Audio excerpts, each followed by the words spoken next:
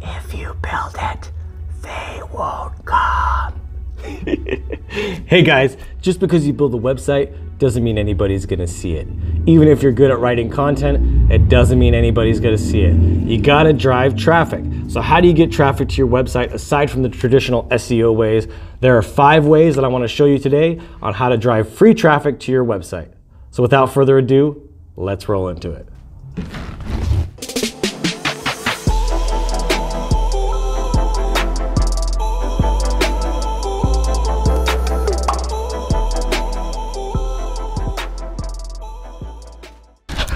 Okay, so I'm back. What's up guys? I'm Adrian Boysel and thank you for tuning in to another Adrian Graphics and Marketing video. I always love spending this time with you guys to talk to you guys about building your websites, building your business, and building your future. Okay, today is very special because I'm gonna show you 5 ways to generate free traffic. Now, keep in mind, you may be using some of these, 1 or more of these, but these 5 ways are very, very important to help you drive traffic to your website. And if you build your website the right way, generate the right traffic with the right messaging that's actually going to convert into income, into revenue, into business, and into a future that you can actually see. So let's go ahead and jump right into it. All right, number 1 is podcasting. Man, it seems like everybody and their mom, their cousin, their aunt, their uncle, their friends, their colleagues, their dog has a podcast these days. It's crazy how many podcasts are online. But you may not know that 95% of podcasts, at least the last statistic that I checked, are listened to on iTunes. So what I want you to do is I want you to get onto a podcast, okay? That is my first homework assignment for you today in this video, is to get yourself on a podcast. Now you may be asking yourself, how the heck do I get onto a podcast? Well, a podcast is gonna help you generate a ton of traffic back to you, especially if it's a bigger podcast, even on the smaller podcast. Even if 1, 2, 5, 10 people see you, that is free traffic just from spending some of your time. Now, it's not going to cost you money financially, and if a podcaster tries to charge you financially, I would just honestly recommend going a different direction unless it's really, really cheap and they have a big following. I would recommend you just getting on free podcasts. The goal is to have something to offer, a strong why, a strong message. And so what you can do is if you have a strong why, a strong message, then you can go and approach these people on Facebook, on Instagram, on Twitter, on their websites for their podcast, and you can write comments on the podcast and say that you want to be featured. But don't make this all about you. As you know, and as I've talked about in many other videos, it's all about delivering value up front. I want you to go listen to their podcasts. I want you to do this very authentically, very organically. Go to these podcasts and listen to their episodes, listen to the speakers, see how you align with them, because I want to make sure that before you go on these podcasts that you're a good fit, that you actually have the same core values, the same interests, because the worst thing to do is to be on a podcast, be 5, 10, 15 minutes into it, and all of a sudden realize, uh-oh, I'm not on a show that really aligns with who I am, and have tension with the podcast host or maybe somebody else that's on the show. And you don't want to have that. You want to make every opportunity that you have to generate traffic to yourself, you want to make yourself look good. And putting yourself in a tough position with a podcast that you shouldn't be on is not a good scenario. So I want you to get on a podcast that align with your vision, that align with your purpose, and align with your mission. Very important. And then just send them a message on Facebook, Instagram, Twitter, any of the platforms you can, and don't make this all about you. It's okay to put a little gold nugget about why they should listen to you in terms of what you're willing to offer them, what you do, but make it about them, because they're asking themselves, well, what's in it for me? What's in it for my audience, okay? They're always asking what's in it for the audience. So make sure that whatever it is you have that you're gonna offer them is valuable to them first. Lead with the value up front. That's always. You wanna lead with a napkin, not a bib. You're not trying to feast off of these people. You're trying to deliver value to them. So if you can deliver content and information and knowledge and expertise that actually helps them and helps their audience, you'll be way more receptive to that person. That person will be way more interested in having you on their show. And make sure that you're unique. Make sure that what you're doing is different and special from everybody else, because you don't want to sound the same. And that's all part of your brand. Your brand should be different from everybody and anybody else's out there. Nobody else could be Adrian Graphics and Marketing, right? Nobody else could make these funny faces and do these funny intros. And who else could have hair like this? I mean, come on. So you want to make sure that your podcast episode is good, that you have a good spark with the person. And so leading with value is very, very important. That's number one, okay?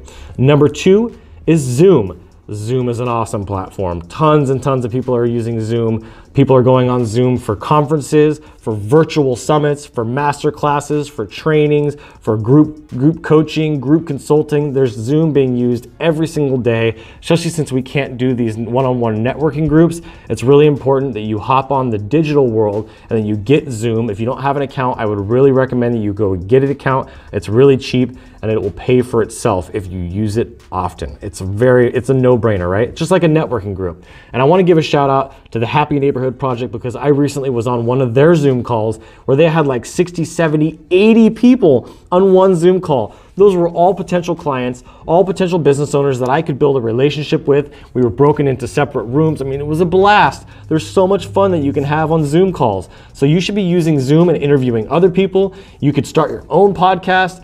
Like I said, there's tons of people doing it, so it's a very crowded space, but if you're doing it just to have it as a platform to be able to build a relationship with somebody, awesome. You can use that content, record it, put it up on the podcast, put it up on different places.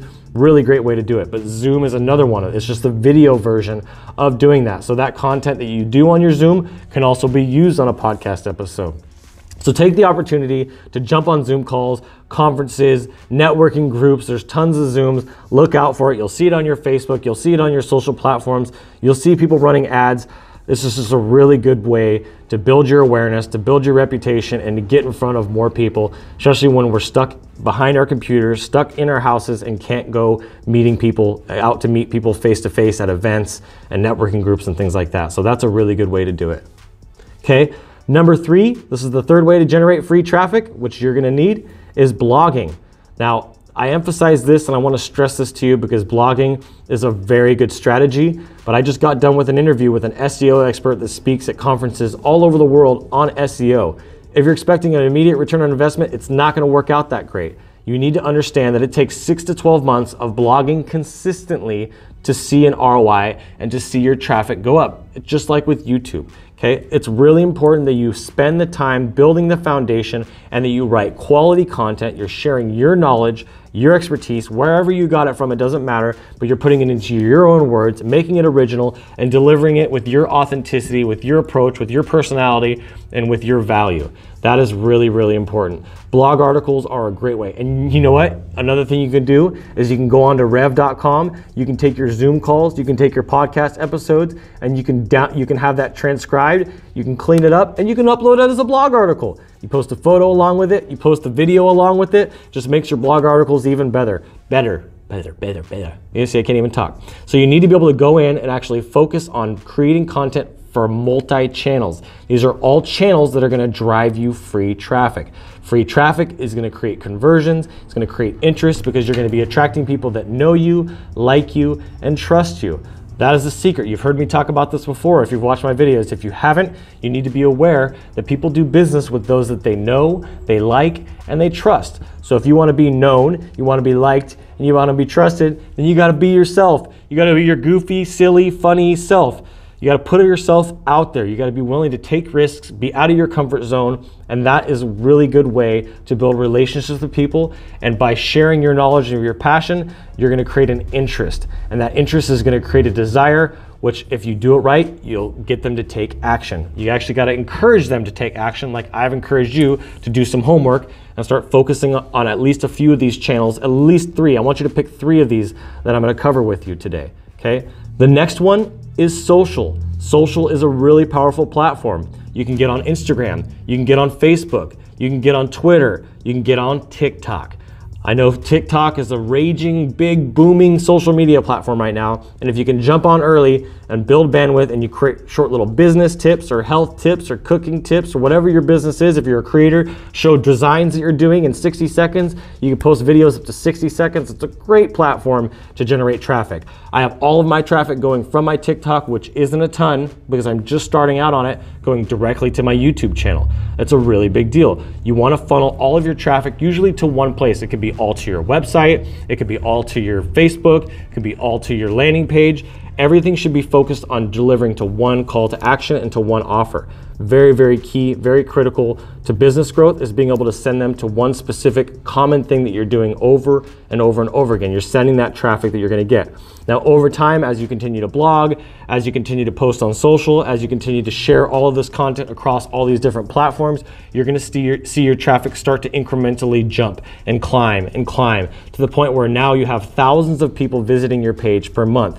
That's the level that we've finally reached. It's taken a long time to get there, but if you're willing to put in the work, you're willing to put in the time, you're willing to put in the energy, you can do all of these things with no money, no financial dollars out of your pocket. It's completely free for any of these platforms. So this is something that I'm doing a lot of. I'm using my content that I record on my podcast and on my other channels that I'm using, and I'm repurposing it for other places, especially like YouTube. And that leads me to the last one.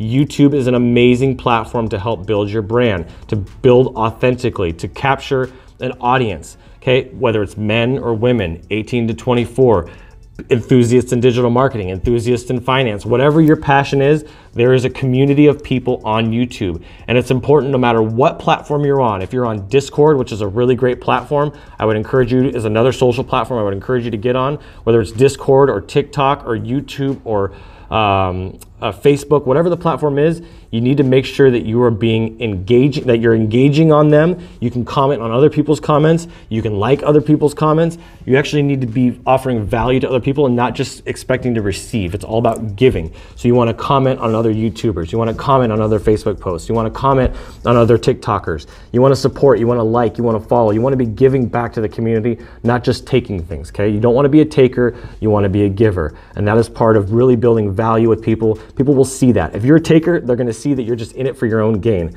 You need to have a strong why in all that you do. And I have another video that you should watch. I'll post a link above of what is your why. Your why, like mine, should be very strong. I get up out of bed every day because my mission is to help restore at-risk youth, restore broken families and help at-risk youth, people who don't have somebody on their side, people who don't have an advocate for them. I am the advocate for you. I am the advocate for the creative. I am the advocate for the designer. I'm the advocate for the entrepreneur. I'm the advocate for the person who didn't finish high school. It's very important that you take the time to understand what your why is. And if you don't have a why, you don't have a strong why, and you don't have a strong passion, then you need to take the time to learn that. And that's part of what I'm doing here. I just created a video series of how to create an online business. And like I talked about in the very first video, I'm doing these every Wednesday, is you need to make sure that you have a strong why. What is your why? What is your purpose? So that can apply and you can wrap that around all the content that's going to create traffic, that's going to go back to you, that can not only offer value to them, but can offer value to you. This should be a fair back and forth. It's not all about giving and not receiving. You will receive. If you give value to people, I promise you, you will receive in return. It's just the way things go, okay? So the YouTube channel is a really good one, and I'll start from the beginning in terms of the different channels just to rehash. Number 1 is podcasts. Number 2 is Zoom. Number 3 is blogs. Number 4 is social. And number 5 is YouTube. These are all free ways you can generate traffic, create a buzz, create awareness, create desire, create interest, and create action. And that's ultimately what you want at the end of the day. But in order to create action, you have to create awareness. And in order to create awareness, you have to create traffic. In order to get traffic, you have to post content, okay? You have to get in content creation mode, whether that's you interviewing other people and creating your own platforms or you going on other people's platforms and doing interviews. That's all content that can be used to help bring awareness to you, to help bring traffic. So I hope this was very helpful for you guys today. I'm happy. It's Monday. I'm going to go kill it for the rest of the week. I hope you guys do too. I love you guys. Thank you so much for tuning in. And as always, keep looking up.